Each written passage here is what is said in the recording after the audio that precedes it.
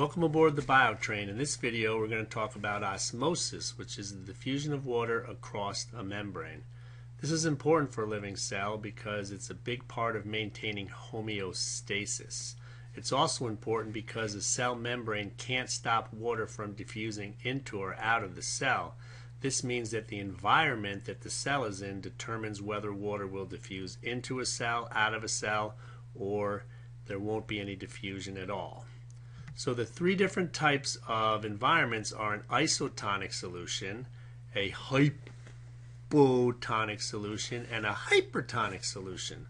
So let's go through all three and see what's happening. So the first one is an isotonic solution. This is where you have equal concentrations of water on the inside and the outside of the cell. So there's no net movement of water. The same amount of water is being bumped out of the cell as is being bumped into the cell. So the cell can maintain its water balance.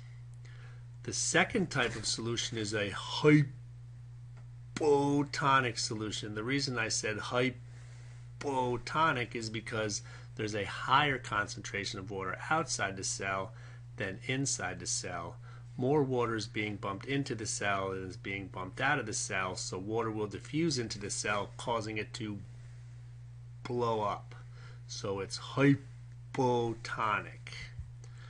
The last type of environment is a hypertonic solution. Hypertonic.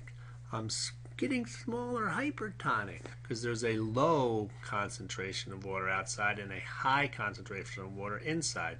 This means that water will diffuse out of the cell, causing the cytoplasm to shrink. Once you understand these three environments, you'll understand diffusion in cells. If it's an isotonic solution, there's no concentration gradient and no net movement of water.